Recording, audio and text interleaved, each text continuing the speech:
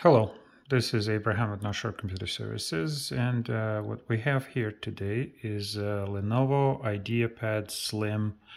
It's not an expensive computer, and it does not have a removable hard drive. So the hard drive is on board, and the hard drive on this computer failed. So if we turn it on, it's going to go into the repair. And I did a video on this, but this is a more complete video. I wasn't ready for what the computer was going to throw at me. I had to leave, and now I'm back. So here you have automatic update. So automatic repair, I'm sorry. So it's just going to go through and not ever start.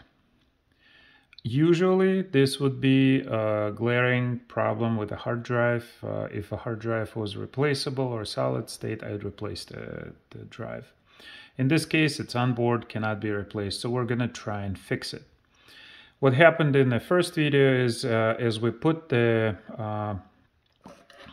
installation USB, it did not see the internal hard drive, which means it needs a driver for the hard drive. Let me show you how the driver is obtained. So let me pause this. On the Lenovo's website, you just type in the laptop model name. You can do a search by serial number. I didn't find search, I just typed in the model name. It gave me my ability to download drivers for it, and the driver you're looking for is motherboard, devices, core, chipset, onboard video, PCIe switches. And this one is a Bayhub Tech integrated eMMC driver for Windows 10. Once you download it, it will be in your downloads folder, which is right here. That's downloads. And let's see. Double-clicking on that file asks you what you want to do, and then choose the language, accept, next. And this is where you want to do just extract. Okay, so we don't need to install the driver. The computer is not working, so it's not going to help us. We just do extract, next. It's going to ask us for where you want to place that driver. I'll cancel because I already ran it. And here it is. It's under OS in my C drivers, eMMC driver. It gives it some cryptic numbers here. I just changed it. Now you need to take this folder and you plug in your Windows installer.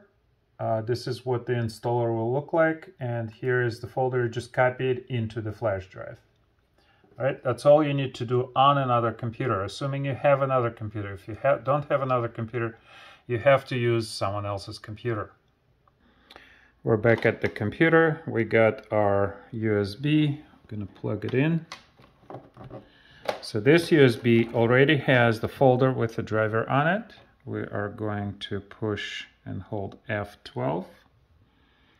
So push and hold, tap the power, make the computer turn on. Okay, we're gonna boot from the SanDisk. Enter.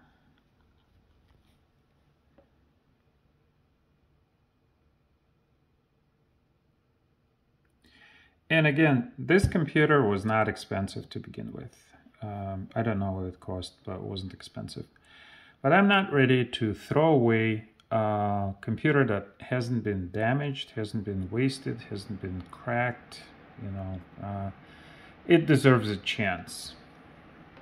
I'm not getting paid for it. Someone who had this computer said, nope, I don't want it. So let's click next, install.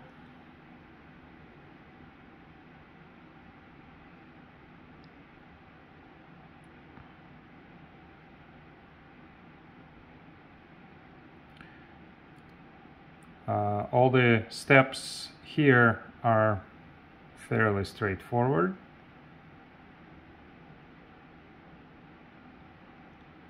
It's loading probably some executables for Windows installation. All right, accept, next, custom. And this is the problem. So we don't see the hard drive. We're going to click on load driver. We're going to click on browse. We're going to click on our installation USB. Here is the folder. I just called it INV or LNV, Lenovo Idea SLM, Lenovo Idea Slim. Double click on that, click OK, and as we can see, there is the driver. We click next. The system is going to do some thinking. It's going to pull in the driver, and on the next screen we should be able to see our hard drive. Here it is. So the hard drive has been partitioned into multiple partitions. We don't need any of them. I have tried to do a system restore. It failed, didn't want to work, so we're gonna delete Windows, delete. There's nothing on this computer that we need. Total space is 58.2. The hard drive in here is 64 gigabytes. Not much, but something. And 64 gigabytes is not what you get when you format your hard drive or when you make the hard drive available. And that always puzzled me. But when you think about hard drive, it's a storage space. So when you go to any warehouse, what do you see there? Even if there is no products, you see shelves. Warehouse without shelves is just an empty space. So total space of a hard drive is total empty available area. And once you put in the shelves, it decreases the amount of area. You don't see it because you have to use shelves, but they are taking a lot of space.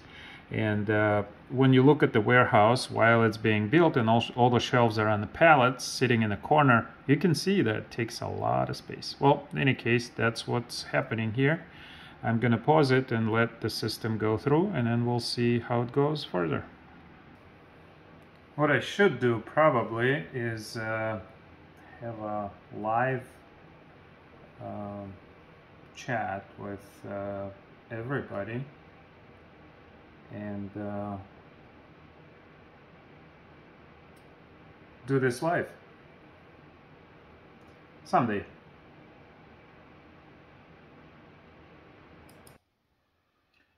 It's been chugging along for about 10 minutes, so it is right now in a position to just do the start of the screen. You know, where we can continue doing the setup.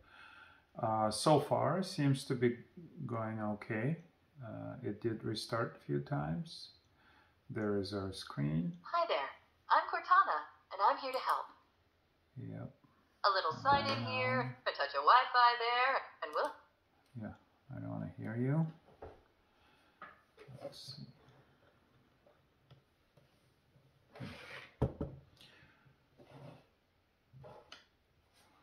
The lens in the camera is crooked. Ooh. You can see that there is more distance here. If I try to straighten, then this becomes crooked. So if I lay this out, well, okay, we just click yes here.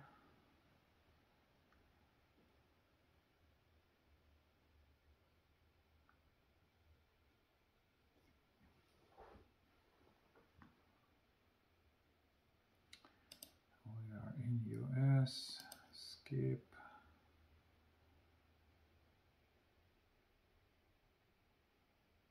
And we're not going to be connecting to the network just yet.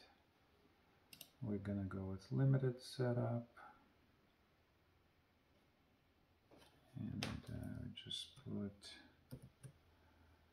and then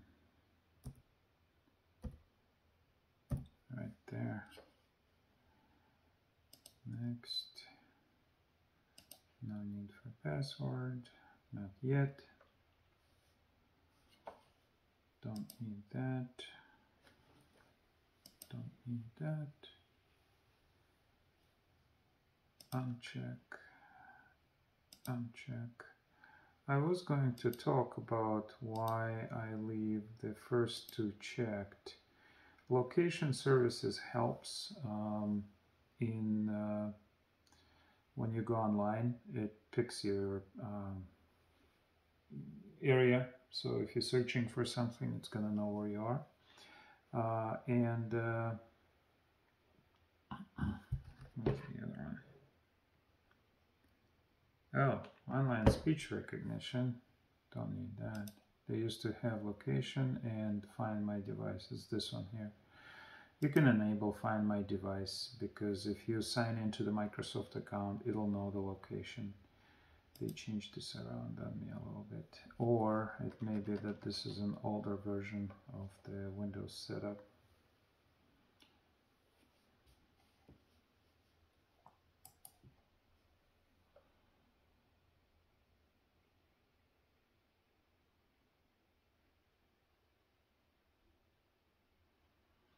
At this point, it looks like it's working. Let's pull this out.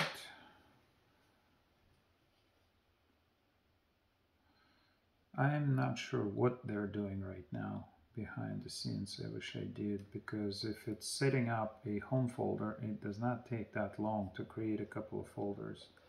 It most likely copies some stuff back and forth.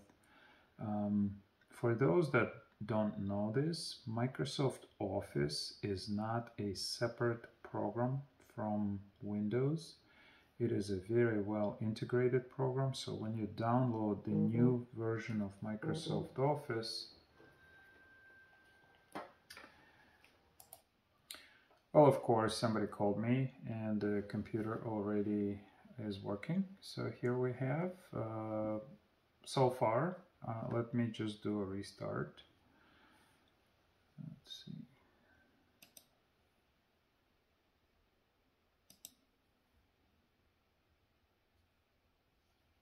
Can't see.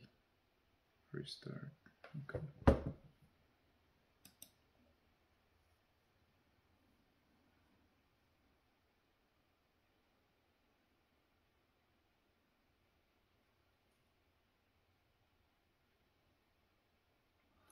I am not liking this camera on the phone.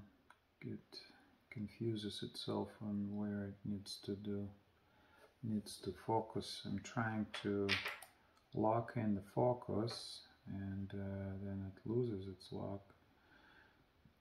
Not sure what that's all about.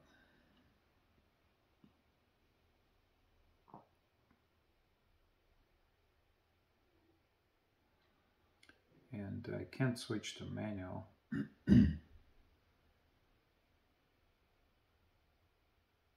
Okay, so I don't know if the hard drive in here or solid state is in perfectly good order. Like I said before on a different video, this could be a doing of a virus.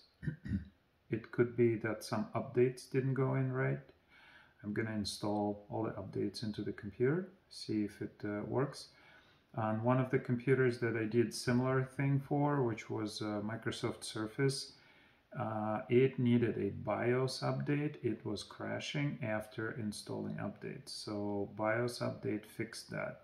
So computers need BIOS updates just as well as Windows updates. They're very important.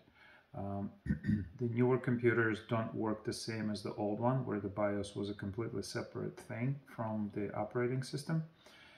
They're bringing them closer together, so BIOS needs to be updated when you install Windows updates, if there is a BIOS update.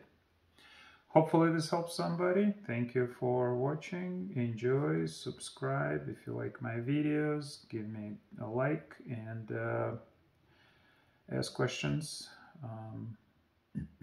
Thank you. Oh, save money all the time. Save money.